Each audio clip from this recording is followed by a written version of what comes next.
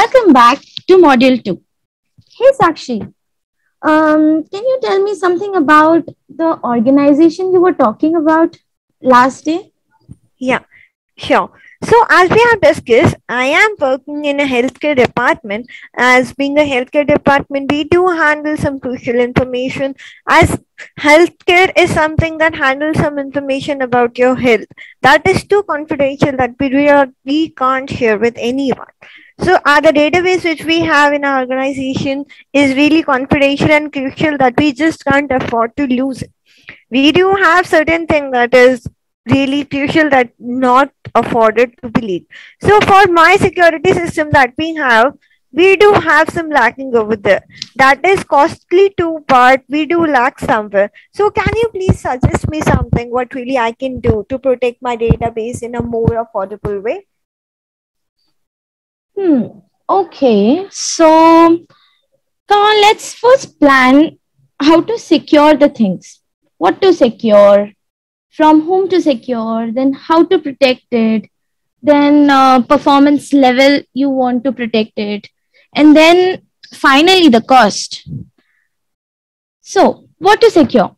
The data that is stored in disk or blob or database, the services like virtual machine, applications and DevOps tools, then resources like storage account or resource group, then subscriptions and identity privileges.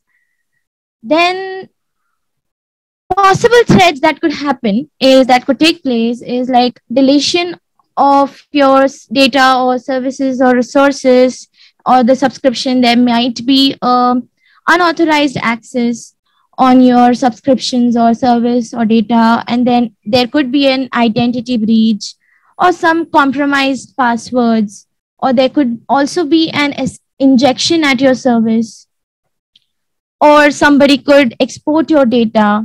So these are the possible threats that could happen.